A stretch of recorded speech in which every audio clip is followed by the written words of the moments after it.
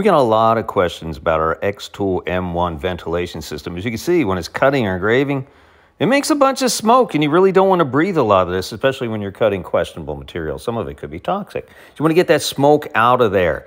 Now, they do sell something called an air assist. An air assist is an important tool, but it does not help with ventilation. All it does is move the smoke and debris away from the cutting area. This is the air assist unit. And again, it's very important, but it has nothing to do with ventilation. It just kind of blows the smoke around. This is the air assist pump that goes right on top of the laser. So it blows that away, does a great job. Now here's the ventilation.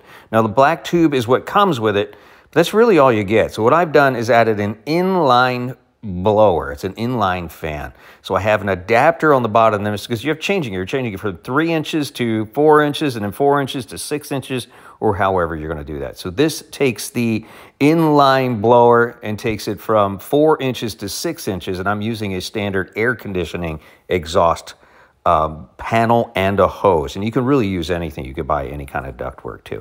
And here's a floor switch too, so I could turn it on. It was a pain to plug everything in, so I just put a floor switch in there and you are ready to go. So air assist and a nice ventilation system, and you can cut and engrave safely forever without stanking up your whole house.